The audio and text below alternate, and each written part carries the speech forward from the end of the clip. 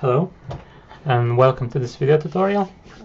Today we're going to talk about the new kext, but it's an updated kext, which is called RestrictEvents, which will potentially help us with updating macOS Monterey to the latest betas, and probably this will help us to update to the final release of Monterey without any issues.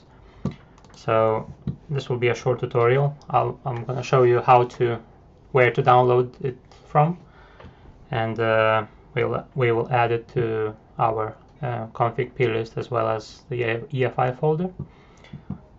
So first things first, go to Dortania github.io, which you can find all the builds, all the latest builds of various kexts, and as well as the open core package as well. So the kext we're interested in is called RestrictEvents. So we choose that. We choose the version 1.05, and then the latest build, which if you read about it, it will say that added macOS 12 software update support with any Mac model. And if you remember previously, we had to switch our SMBIOS to iMac 17,1 just to get the update, and this potentially will help us to eliminate that, and this will work with any supported SMBIOSes. So download that, download release, open that. In the folder we will get RestrictEvents kext. That's what we need. Let's put it on desktop. Let's mount our EFI, volumes, EFI, and just drag that to the kext folder. As you can see, this is the kext. Now what we have to do is just to open config plist. Let's open with proprietary, it's going to be quicker to update.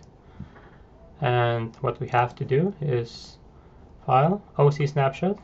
Well, just before that, I'll show you that kext is not in the list. So Lilo, whatever green, virtual SMC, USB Mac, Apple Alk, SMC processor, SMC, and Atheros. These are the kexts I already have in my config. So in order to have that, we have to do a file OC snapshot and select our OC folder, choose, and now if we go to our kernel, add, we will see there is another kext have been added, RestrictEvents. It is enabled, make sure it's enabled, and also make sure in platform info in generic you have advanced features set to true. That's all we need really to hopefully have no issues updating to the latest betas or final release. So let's just save it, and that's about it. Thank you for watching.